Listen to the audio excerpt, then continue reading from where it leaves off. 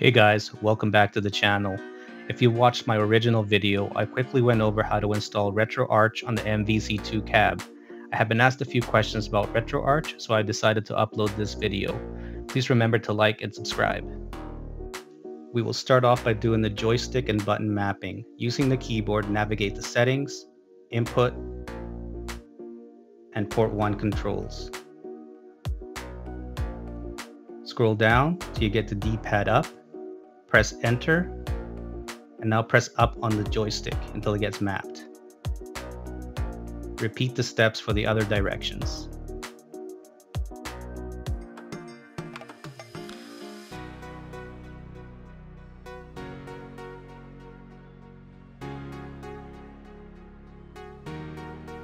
Now to map the buttons, follow the diagram on the screen.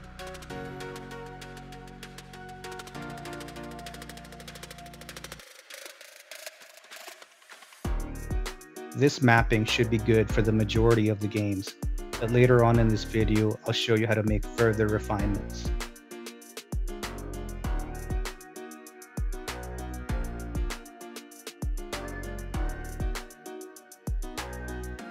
I wanted to remind you that currently, only the player 1 controls work on this cab when using Retroarch.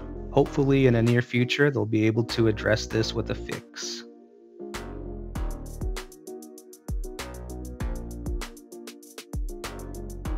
All set. Now we will configure the input block timeout. Using the freshly mapped joystick, navigate the settings and latency. Scroll down till you get to input block timeout and set it to 1.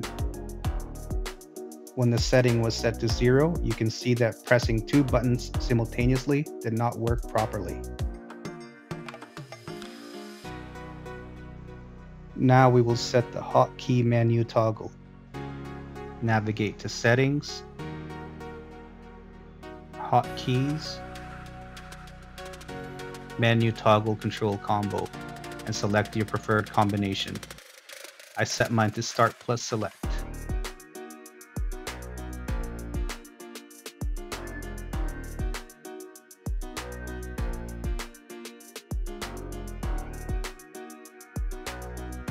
During the game, press the combination that you selected to bring up the menu. Within this menu, you'll be able to make additional changes to the controllers that are game specific.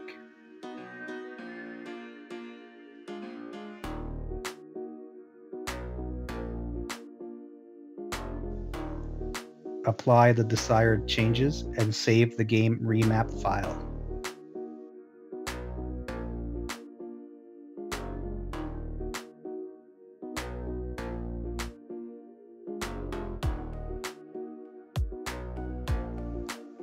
The next time you run the game, the system will use the game remap file that you saved for that specific game.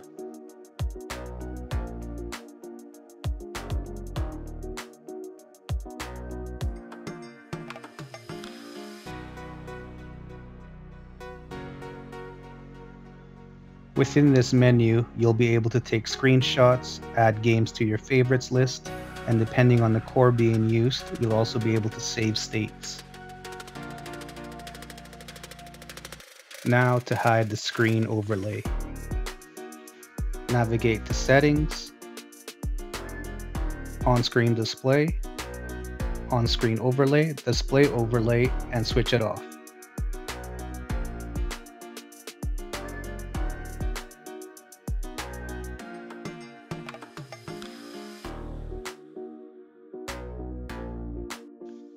Now to change the UI. Navigate to Settings, User Interface, Menu, select the UI that you prefer, and then restart Retroarch to apply the changes.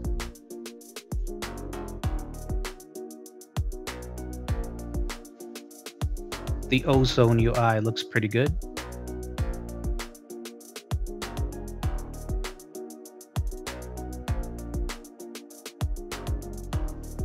The RG UI is my least favorite.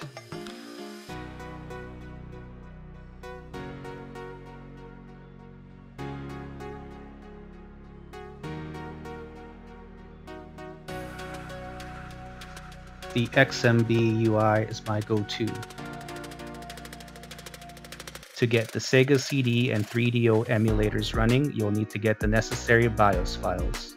Go to the Retroarch website, click on Help, Docs, For Users, Core Library Emulation, select the system you wish to emulate. Here it will tell you which BIOS files are required to run the emulator.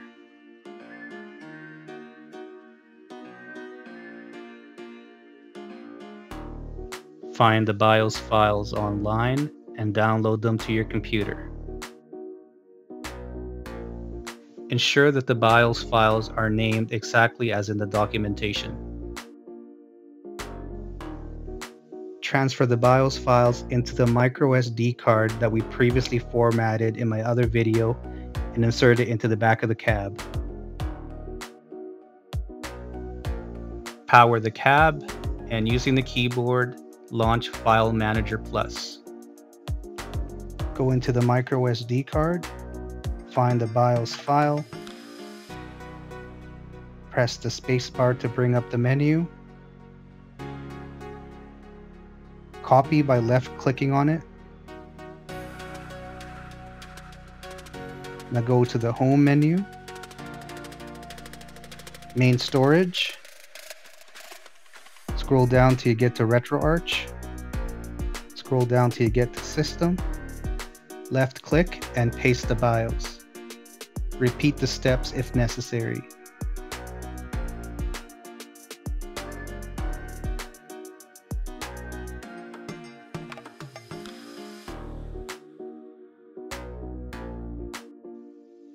Here I'll be showing the gameplay for my favorite Sega CD game, the Terminator.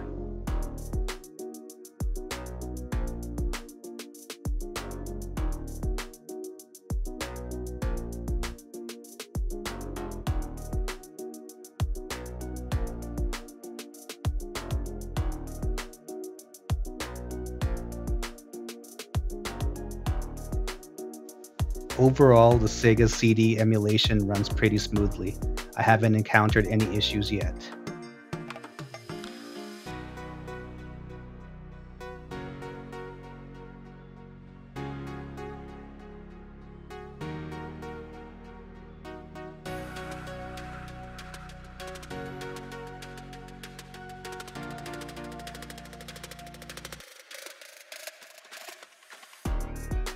Here I'll be showing the gameplay from my favorite 3DO game, Roash.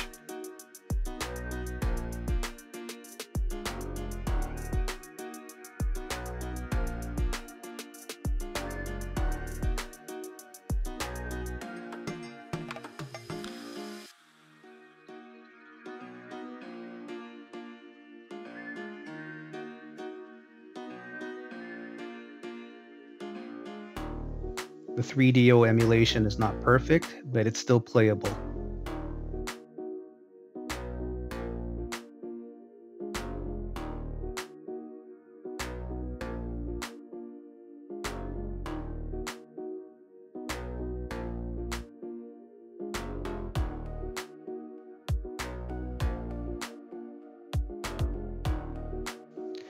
Here is a glimpse of the 3DO core configuration on my arcade cab.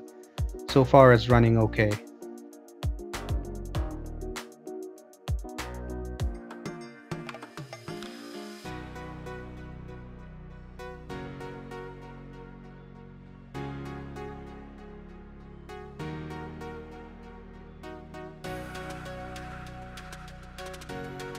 If you found this video helpful, please remember to like and subscribe to the channel.